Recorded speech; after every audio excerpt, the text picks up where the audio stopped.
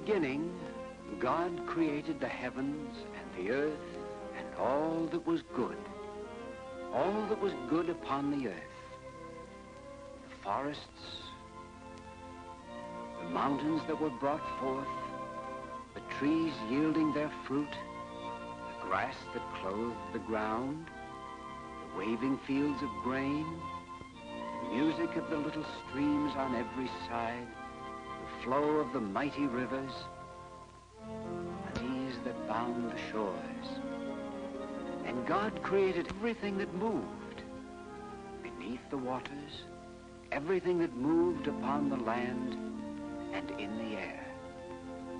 And in all these things, God was pleased.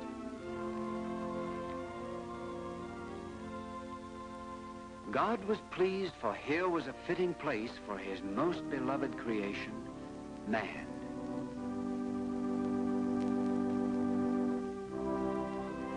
To man, God gave control over all his creation, gave all his wonders to man to care for and enjoy, to use with free will, to build with intelligence,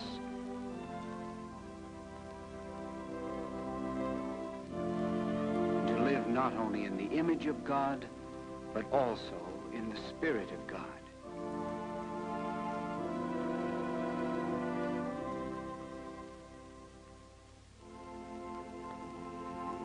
For a while, man did live in the Spirit of God. Man loved and understood God, and with this understanding and love, man found peace. Peace within himself and peace with his neighbor. And God saw that this was good. But not for long. For soon man took God and all the wonders of God for granted. And what you take for granted, you soon ignore. So it was with man. Man ignored God and turned from his way.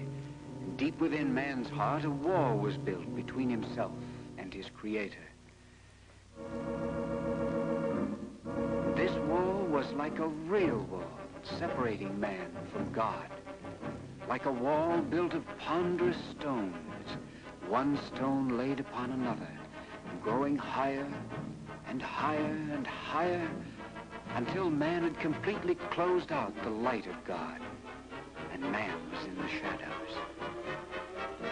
Here in the shadows, man was fearful. In the shadows of his own making, man found no peace. No peace within himself, no peace with his neighbor. For if a man turns away from God and will not love God, then he cannot love his neighbor. And where there is no love, there can be only fear. In fear, man builds new walls, walls of hatred, walls of envy, walls of distrust, intolerance, and greed. Man builds all kinds of walls against only one kind of love.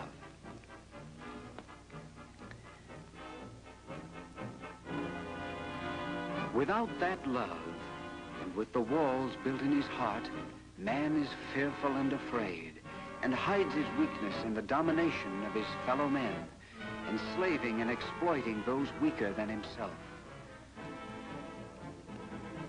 Throughout man's history, crafty leaders, themselves fearful and afraid, have played upon this weakness. We have ever been willing to listen, to follow, yes, and even to worship these leaders. Even some of us in the church, hiding behind pious masks, have at times led men far from the way of peace. Man has stumbled on in fear and trembling, carrying high the banners of selfishness and hypocrisy, shouting and demanding the way of peace. But the peace only God can give, man himself has shut out of his heart. Is it any wonder that man in the shadows cannot find the way of peace? For to have the way of peace, man must have a changed heart, a heart that is not filled with fear and hatred.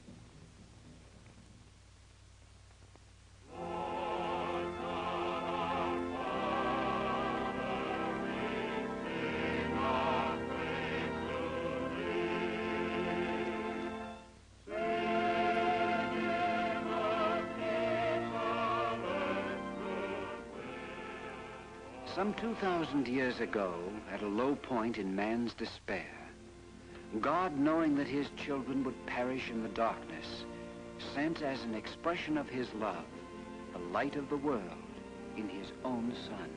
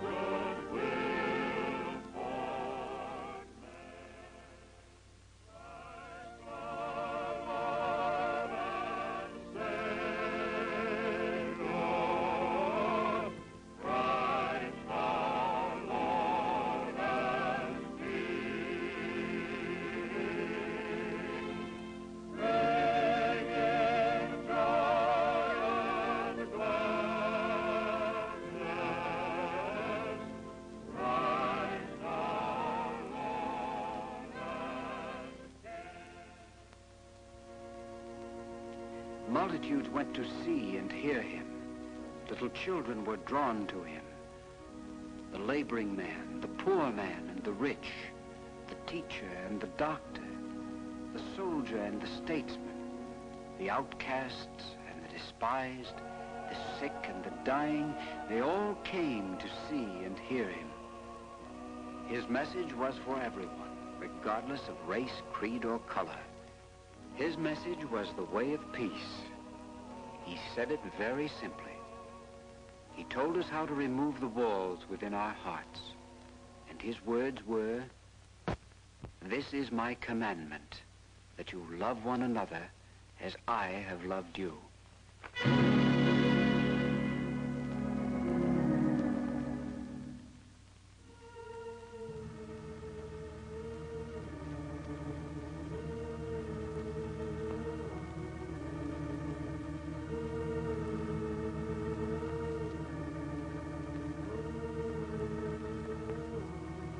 And he did love man, even though man in his blindness rejected him. Some that had come to see and hear him stayed to follow him, to carry the word, to tell that here was the way of peace for all nations. But they were too few, and there was no peace. We have seen it in our own time. We have continued to reject him. We have continued to build the walls and live in darkness. We have continued to turn against our neighbor. Race is pitted against race, creed against creed, color against color, nation against nation. But the end is in sight. Yes, the end may come sooner than we think, for this is the atomic age. That in itself is no cause for fear. The atomic age gives promise of undreamed benefits to man. No, the only thing we have to change in this new age is man himself.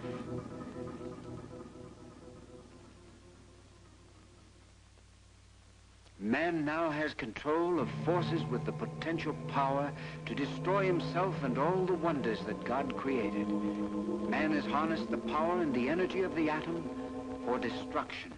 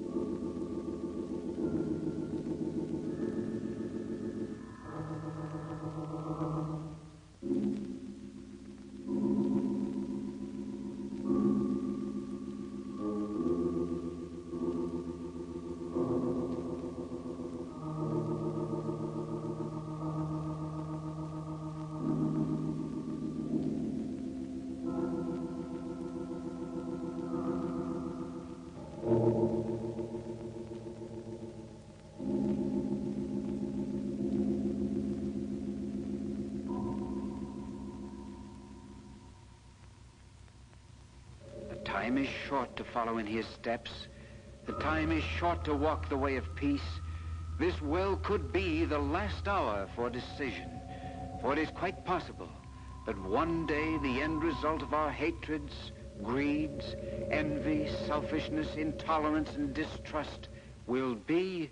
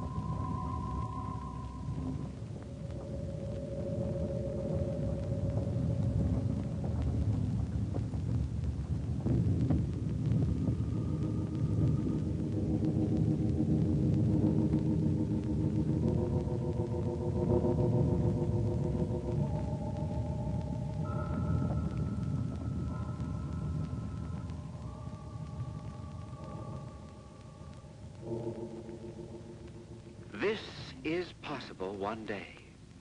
What day? Only you can decide this day, and only you can keep this day from coming.